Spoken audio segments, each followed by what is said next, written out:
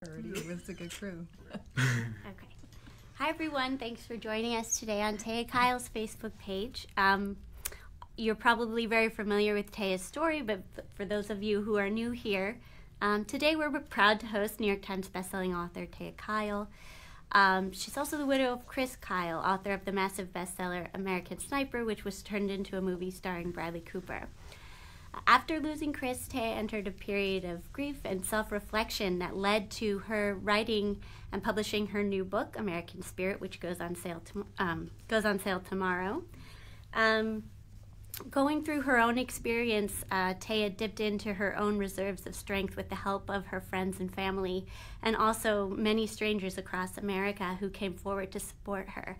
And it inspired her to go deeper into the communities across the country and find people who are turning their personal pain into inspiration to help heal the communities that they live in.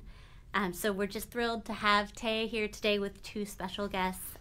So thank you. Thanks. It's great to see you. No, thanks for having me here. I appreciate it. And it's super fun. We got all serious right now, but I've actually, like we all just got into work mode. But, Barb and Donnie here are a crack up, so hopefully it'll be a fun hour.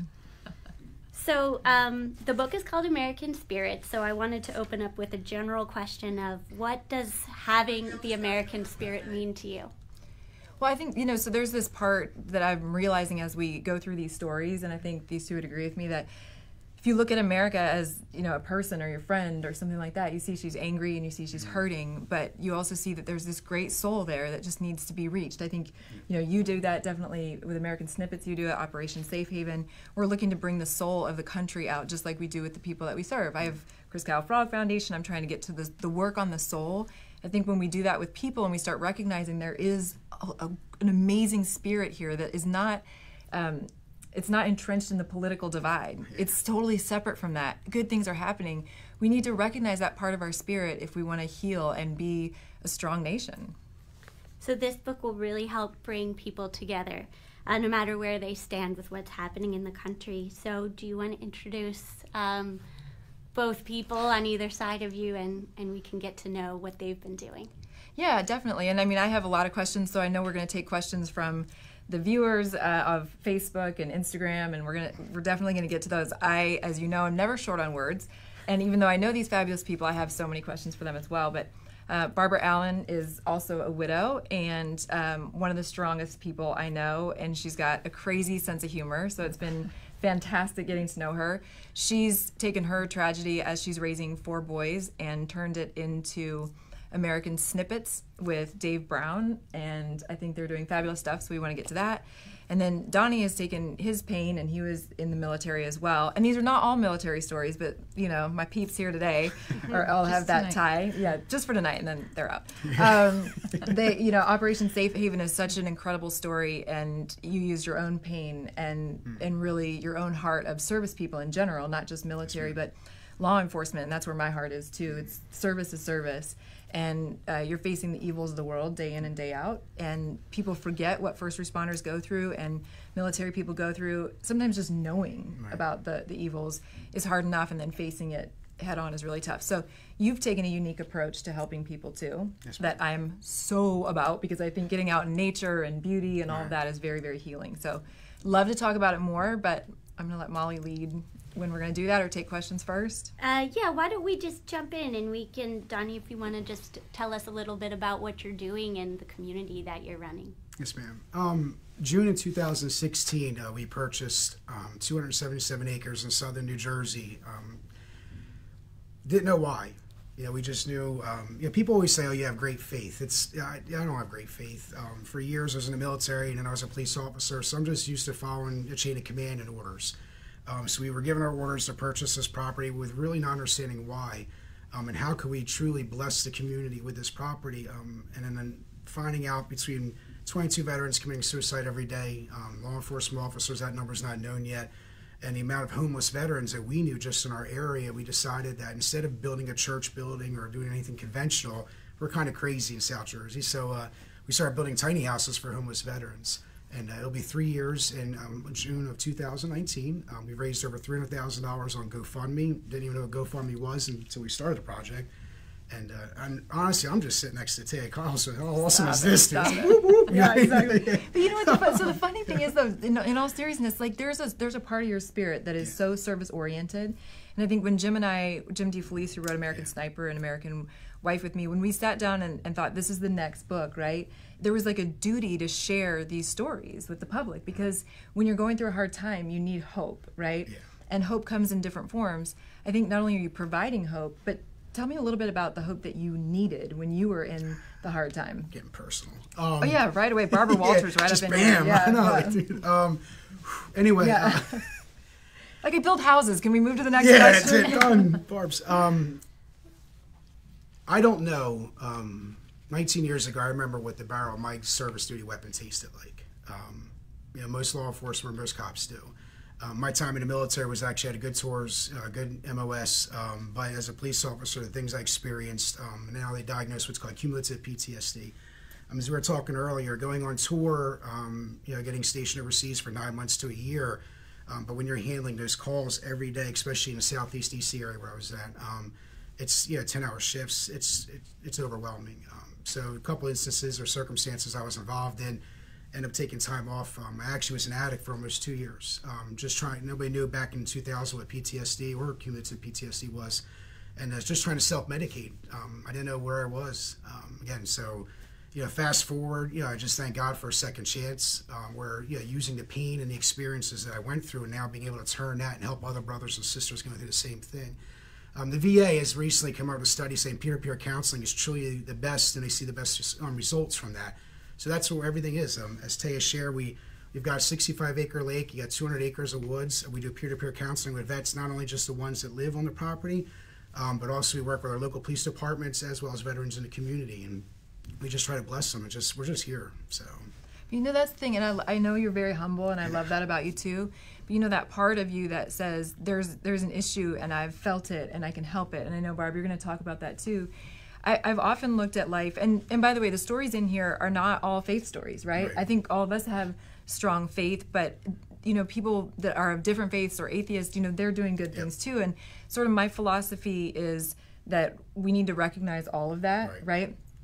And just as a general overview, I've started to see this world differently than I used to, and I really believe that it ends up being, long story short, sort of a chess match between good and evil, right? And I see it, my personal beliefs are that there really is a Satan, right? And it's his realm, and God will bring good. But I see these things as, I don't think God brings the bad, I think that he brings the good, right? So I think Satan makes a move on the chessboard, and we're all like, oh my God, that's it. Right. Like you said, you could taste the barrel of your gun, and we're going to think, oh my God, that's it for Donnie, right? Like, your husband dies and you have 4 little kids. Like, how are you going to survive that? I think when you're watching the chess game, you go, this is not right. There can't be a God. There's nothing here. But when we look at chess, it's a game of sacrifice and gain, right? And so I think God's already put the pawns in place, and he's 5 steps ahead. And so every time we think that Satan's in check, God's like, checkmate, right? And my vision is he's cussing a little bit, like, checkmate, mother. You know what I mean? So I say on Sundays. Yeah, exactly, right? Like, you got to say it like it is. But truly, when I see that, I think, there's a darkness that looks like we got Donnie, right? Like, we got him. And you came through that and said, not only do you not got me, like, I got you plus, I'm going to save all these other people. And you said, not only do you not, got me, but I'm going to take all these other people into the light with me. And it gives me chills, because I think that's how good ultimately wins in the world, right? But you had to go through that pain, because you wouldn't have started this program without the pain. No. Genesis 50:20 says, what man intended for harm, God will use for the good, for the saving of many people. So it's just, again, like you said, what moves were made against us in our lives. We just, rather than accepting defeat, we were taught to adapt and overcome away, in boot camp. Right. So taking that mentality, that military mentality, and saying, no, if what some people see as an obstacle, we see as opportunities. Right. If you tell, a vet you can't do it, well, that's like a double dog area. Now watch me do it. So it's just, so taking that past and that history, and even what I was ashamed of for so many years, and saying, no longer. I'm not going to let anybody, and making a difference in someone's life. Right. So. And I do want to get to viewer questions too, but Barbara, I just wanted to bring you into this. I want you to tell us about American Snippets, but I also, we're talking a little bit about that military vibe and how you overcome. But I think the other thing is that we wouldn't have asked for this pain, right? No. At all. None of us. And we would trade it if we could, probably, for the lessons, But what do you think about your kids when you see them going through pain, right? How do you take this experience and say, pain is not necessarily the worst thing. I mean, I don't know, just as a mother, I look at my kid's pain, and instead of being terrified of it, I go, this is an opportunity while you're still under my roof to teach you how to overcome pain, to teach you you're stronger than you think, to teach you you're gritty and you're awesome, right? Like, I don't wish the pain on them, but when it comes, I'm not shattered by it like I might have been before, right?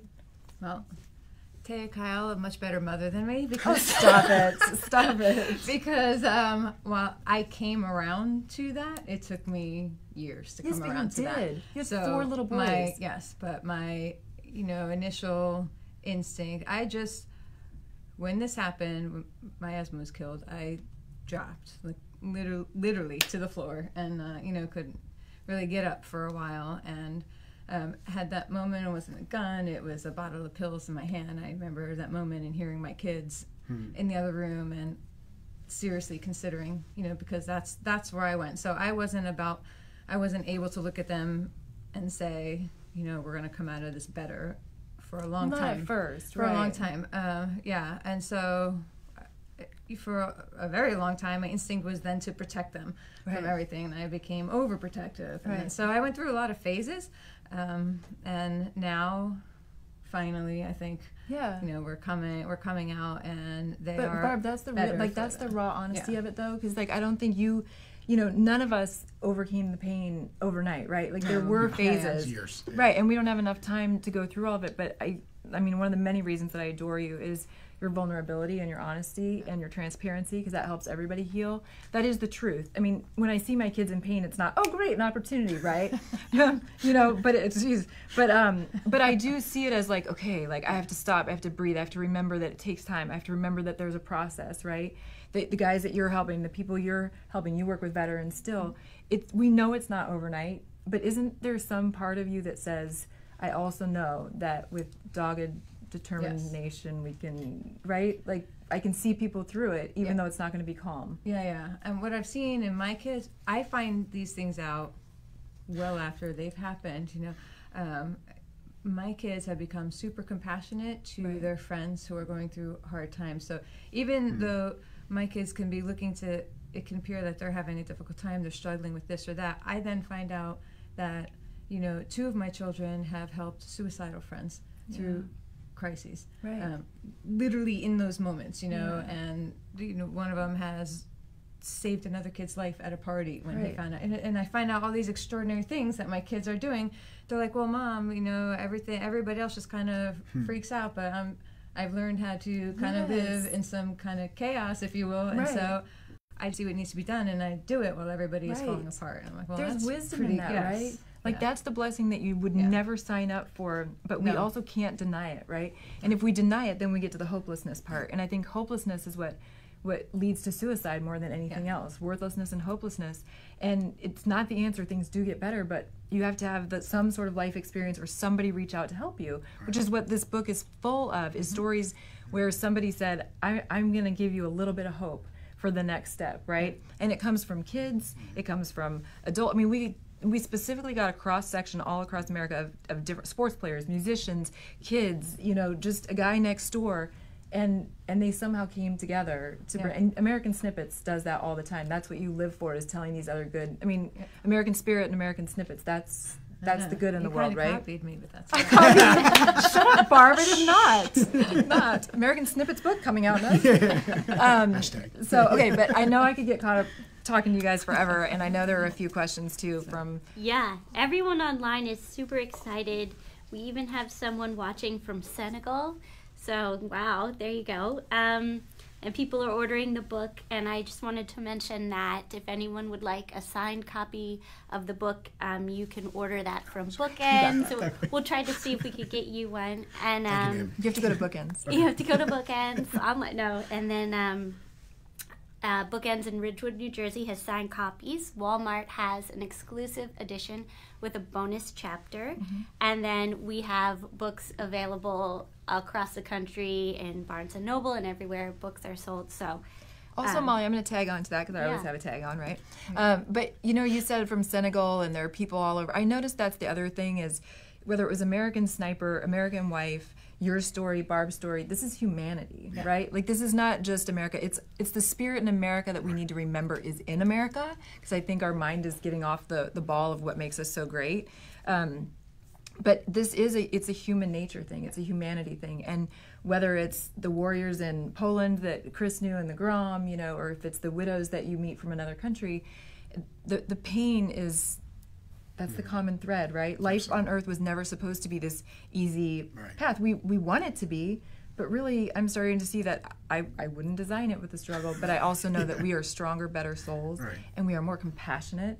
We help people more, and each of us has a different gift. Like, I wouldn't have ever in a million years thought about the tiny houses on the lake. You know, American Snippets is amazing. Barb has the most creative entrepreneurial spirit to do things like the American Summit in Washington, D.C., right? 2020. She's got Gary Sinise there. I'm like, how did you even dream to start this movement that you're going to do in Washington, D.C.? But you have that gift. And I think the point of American Spirit is that all of us have a gift. And all of us have some struggle.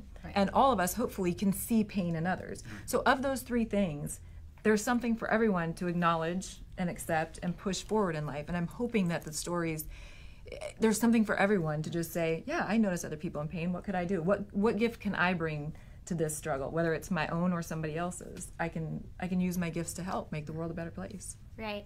I think that's what the book will offer other people, too. I mean, when you have tragedy, when you go through an emotional transformation of some kind, you start to kind of think, this is happening just to me. Right.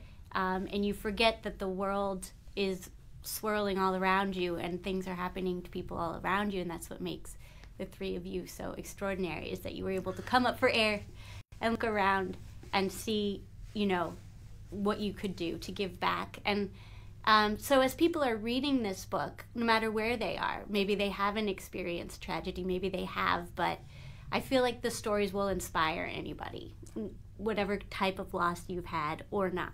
That's true. And I also think, to your point, you know, you say that we're extraordinary. I'll speak for myself, and then I want to hear your feedbacks. But, you know, I never would be here in a million years if it wasn't for amazing people around me. There's no way I could have survived this without supportive people and without people doing unique things, right? Whatever their gift was that they brought to the table at the right moment. I think it's all a divine weaving. Some people might think it's a coincidence. All I can tell you is I wouldn't be here without other people who showed great kindness to me when I was, you know, in the ditches and in the trenches. And I think that's the other part of why American Spirit is so important, is we need to remember we have a gift for a reason, and people need a human contact. They don't need, you know, a letter from the VA. Right. They don't need a cold experience with bureaucracy or your benefits that Barb has had to fight tooth and nail, and it pisses me off so bad, the way you get jacked around by the government.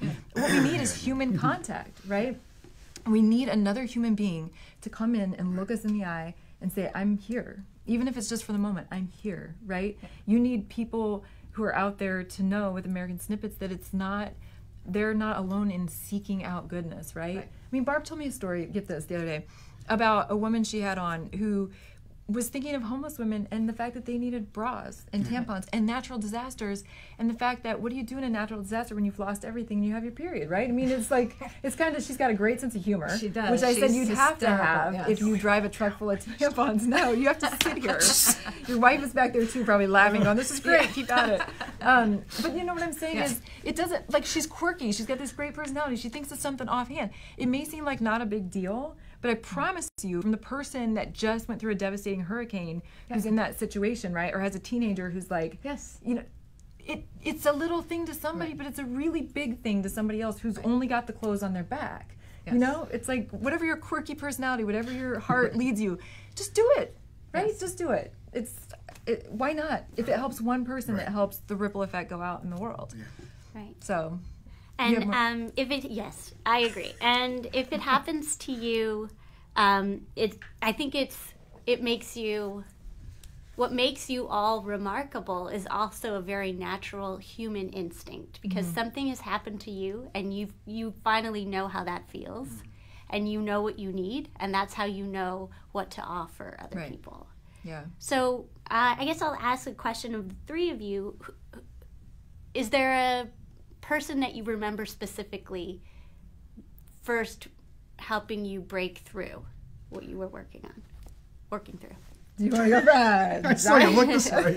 You want me to look this way now first? No, I'll go. My wife, absolutely my wife. When I met my wife, I was just got clean, sober. And it's funny, I told her she should be sitting here talking to you because you could probably relate, or you two would relate more. Oh God, we might just go personal. I remember the first time my wife came in the bedroom to surprise me, and she just went to kiss me on the cheek. And I didn't know this, but I woke up on top of her and I was choking her. Oh. And I didn't realize how bad my PTSD were, the issues that I was struggling. We call it issues, but we don't say PTSD. But the issues that we have. And I remember her looking at me and then saying, "You need help," and I didn't want to get the help. I mean, and it took probably about 10 years before I saw therapists and counselors and psychologists and so on. A lot of people, and but for her to stick by me, and just say, "Hey, I'm gonna," through the really, really bad. Like, she didn't know me in the good times. She knew me from rock bottom and just stood by my side as this journey. And even when we purchased a property, what a lot of people don't know is the property is Amazing Grace's name, but the the mortgage holder wanted my wife and I to personally guarantee the loan. Yeah. Now, I'm a pastor. She's a special ed teacher. Yeah. We don't have no money. So that loan, it's not dischargeable in bankruptcy. It's a $1.3 million mortgage that we're responsible for the next 30 years. Wow. So even for her to say, yeah, you know what, we know that God's called us to do this, because I'll sign the papers. I'll jump out of an airplane and figure out how to land later. Right. She's my planner. So for her to say, no, you know what, I see this mission, and my life has been changed, and her wanting to help others. So she's really the hero. I'm just, I'll just kick a door in and run through it. I don't care, But she's the trooper. So. That's so awesome. And I think that's why the Chris Frog Foundation, that's one of the reasons. I saw that. Yeah, but that's one of the reasons we do what we do, because it takes a partnership in good faith, and it takes, you can't just fight all the evil and all the hell that comes at you alone. We're trying to build a retreat center, so you want to start sending couples. We're talking. It's your wife, we're talking. And Barb, what about you? Like you, countless people over here, and you're one of them, when you agreed to meet that day and meet the widows. But I think it was a two-pronged thing. It was, I remember the people, the community, not even necessarily one person. It was the entire community and people across the country, like writing me letters. People who didn't know me, writing me letters and, sending checks for a fund for my children that I didn't even know had been started. Yeah. And people, I remember, the terrible ride to the services that day, and just like it's a nightmare. And I remember the people on the streets with the flags and the signs, and I think it was the way the community and the people showed up for our family and for my husband, in that time, and just lining, and one guy in particular on a tractor passing me in the limo and took his hat off and bowed, and I mean, I can see it in my head, so it was all of those. So I would, thank everybody who does that, who shows up. Thank everybody who is listening. If you're one of those people who shows up and stands on the corner and is in the procession, they may think that they're just one in the crowd, and it's not going to matter if they don't show up. But I'm going to tell you, it matters when you show up, because I'm not getting emotional, but I remember that they showed up. So I would say just keep showing up. That is such a brilliant thing. I'm so glad you said it. But you're right. It is showing up, and I think that's the thing. When you see somebody who's going through cancer, or you see somebody who's struggling with emotional issues, or a widow, and you don't know what to say or what to do, and I think people often get paralyzed by that. They don't want to say or do the wrong thing. But what I think we can all agree to is that if somebody just shows up, right, they can be silent. They can be saying, I don't know what to say, I just want to be with you, unless you want to be alone, right? Like, something like that. I remember, I had a friend come over once, and I said, I don't know where I am today. Like, I don't even know if you want to be here right now. Like, I'm kind of all over the place. And she said, that's fine. That's what I'm here for. If you want to laugh, we laugh. If you want to cry, we cry. That's, that. And my other fear was going into what I would call it, going into the ditch. I always said, I'm afraid when I'd really let myself feel the pain, I'd start to throw up, right? Like, I can remember a couple of times calling a doctor friend of mine and being starting to hyperventilate and saying I'm trying to keep it down. You know what I mean? I'm panicked. I'm trying to keep the emotion down, but it's starting to come up. I'm going to vomit. that kind of thing. And one of them said, Taya, it's okay to go in the ditch. we'll go there with you, and we'll get you out, right? And for whatever reason, that metaphor worked for me, like, so I can go there and I'm not going to get stuck there, because I thought it's so big and it's so dark that if I let myself, that's it for me. I won't be able to get out. And so just showing up, honestly, and I feel like a lot of the stories in Americanspirit, what blew my mind and was so beautiful is these people really, most of the time, just showed up, and then all of a sudden something sparked in them. They didn't intend to start a big deal, right? Like, they just showed up. And some of them we purposely left in there that stayed a little bit small, because what's small to the outside world is huge to the person that's receiving it, and it matters. So I think that really overall is the message, is if you feel something in you spark, let it spark. Let it be that light, and don't be afraid of being a light for somebody. Don't be afraid of showing up and having nothing to say, right? Or bringing your gift. You know, somebody put flags in my flower bed at a dollar store anonymously, right? And it wasn't even a flower bed at that time, by the way. It was like a bed of dirt. You know, but I was like, that's so cool, and it cost them nothing, right? Or somebody writes a poem, or is somebody saying, I see your pain. And I think that invisible pain, the invisible wounds, are sometimes the most traumatic for people. And it's not a forever sentence, right? No, like that PTSD, not forever. Like, we've all experienced major trauma and stress from it in different ways, and it's not a forever thing. You can heal. That's the perfect segue. We have a question from Diana Dillon. She's a big fan, and she's been watching and commenting and saying how much she loves your books. And her question is, what can people do to help? And what I think she's saying is, you know, what can people do to start to find ways to give back in their communities? That's a great question. Because I come from a faith perspective, I believe, like, you just pray and ask God, like, God, lead me, use me as a tool, and see what happens. For somebody who's not of faith or doesn't have that same belief system, I think you can get quiet, you can meditate, you can do whatever you do to get centered, and really try to figure out, like, where's my heart? Like, where, if I really access my gut, do I feel led, you know? And start there. That one of the stories in here that's so cool is these two teenage girls who were at home, and they were like, we're bored, what could we do that's, like, more productive? And they started on a whiteboard. They just started writing ideas, and they came up with, like, nursing homes, you know, like, let's visit and see.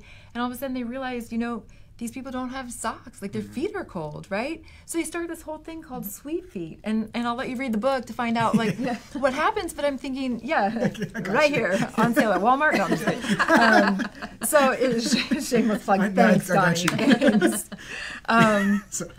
So it's in the book, and there's a teaser. But the point is that it really is just, they just got kind of thoughtful about it. They just really thought, and I think the biggest thing that people can also, well, I guess I've said biggest a lot. There are a lot of biggest things they can get from it. One of the big things is that we all can do something, and we are going to benefit from doing it. When you access your soul, there's a power in that that's like nothing else. When you get really basic and you set anger and politics and everything else aside, you can go back to it. I'm not saying if you can leave it behind if that's who you are, but set it aside for just a minute and start to go, like, what's good for my heart, and what could I do to help other people? It'll come to you. Even maybe you just join what somebody else started. We don't all have to start something. God knows there's 40,000, military charities alone. So I don't think everybody needs to start something. I just think you need to listen to where you're led. I don't know. See where your strengths are. Yeah, exactly. See where your strengths are. See where your heart leads, and start like those girls did. I mean, these kids, everybody wants to say the next generation we're in so much trouble, and I think every generation has said that, by the way. The generation before the greatest generation said that about them. Fact. But it's not true, right? And so I think you'll find in these stories, too, that people were inspired by their kids. You know, there's a story about one kid and what he did with Halloween, and he just told his parents, and his parents were like, okay. Right? They had a choice. They had a choice to say, oh, honey, that's a good idea, but we're, like, really busy and whatever. But they didn't. They listened, and then it grew into this whole phenomenon in the town. And I think it's keeping your eyes open to opportunities and tuggings at your heart. Right? One of the things that I took away from reading is that it doesn't have to be the same model every time. It doesn't have to be something that other people have done before. Better if it's not. Right. Right? Absolutely. Because there's something, just as much as we all have a different perspective and gift, the people that need help are different, and they need it differently. And I think that's part of my frustration even with you know, the VA, the people who work at the VA. My aunt works there. God bless them. I'm not saying that, but overall, the bureaucracy it's not a one size fits all thing, right? Like somebody needs to go to Donnie's place. They need that lake, they need the land, and they need healing like that. Somebody else needs to hear from Barb that good things are happening in the world, right? Somebody else has a marriage that they're desperate to save, and they need Chris Kyle Frog Foundation. It's different. It's different for people. We have so many people commenting and liking, and we have people watching in the UK. I love the UK, by the way. We have Phoenix, Ireland. Love the Irish. I love. I mean, yeah. Oklahoma. Like everybody. Okay. I was waiting for her to say, I don't like that country. I know. Give me one that I won't like. Say, no, I don't like that country. I like Barb. You don't know. There are people I don't like. We've got Romania. We still have value, and we love them. Like it. From a Christian perspective. Correct. Sorry. So, Alaska, New Jersey, everyone's watching. You said Jersey? Yeah, Oh, Jersey, okay. Vineland, New Jersey. Yeah. So this is a big, everyone across the country is coming together. Awesome. And it's just great to see all the excitement for the book. So like I said, it's on sale tomorrow. Yes. Everywhere. And at Walmart and at Bookends if you want a signed copy. We have audiobooks that Yes. I read. Yes. And we have Kindle and digital versions. Yeah. We got it all. You're not going to make fun of that, Tom? I'm sorry. I was just waiting. I'm trying to Don't bite stop my now. wife's back there looking at me going like this. No. She knows. She knows. Right. You got to keep doing it. Yeah. You actually read the whole book? I did? Yeah. I read my book? No. Oh, I was like, yeah, I read the freaking book. I wrote the book with Jim. Yeah. Is Jim DeFelice going to get all the credit? Is that you reading Okay, it? I will give Jim DeFelice all the credit. He did an amazing job. And if there are any mistakes in it, it's his fault too, though. You see how that goes? Right, Dan? Just kidding. I did. I was going to hit you again. I Donnie said know. you keep hitting me. It's like, okay. I see a warrior The and I want to definition of like... assault is unlawful touching, so it's okay. So is It's this on lawful camera. or unlawful? Well, Am I invited? Are yes, you now you consenting can. to my Yeah, punching? you're Okay. good. All right. No, where the F were we? Okay, so I did narrate. I'm sorry. I did narrate. the That's whole all I was book. asking. Yes, and I'll buy the Audible now. I think you ought to, because really cleaning house, building out, whatever. I mean, truly, the audiobooks. Busy mom, like, are you kidding me? Right? We put it on audio, and we can. And Barb's got a podcast you can listen to too, American Snippets. Amazon And right now. that's good. That's good. But I did. That's the most. By the way, as a busy mom, person, business, whatever, sitting in a room. Right. I want to call it a padded room. I'm not really sure if it is or not, but it feels like sort of the same thing. But it's it's soundproof, and you have a glass of like hot tea, so your throat is nice, and headphones, and your phone's off. And I mean, there's something special about that kind of. Oh yeah, that kind of room. Yeah. We don't have that. No, you're gonna get that though. I'm gonna have to room for in my house either. You know, maybe you need it. It's not in my house, but I did it at the studio. All right. Okay. Well, we might have people from all 50 states and now South Africa. Everyone's chiming in. Love South Africa. Yeah. Challenge me on that. I do. I love it. Zimbabwe. Those are my people too. Yeah. So American Spirit's on sale tomorrow. Mm-hmm. Thank you all for doing this and being here. Yeah. And Thank you, telling us everybody your who wrote stories, bringing them to life for us, in. Yeah. and for everything that you do. Well, thank you. Fantastic. Yeah, we appreciate everybody chiming in too. Time's up.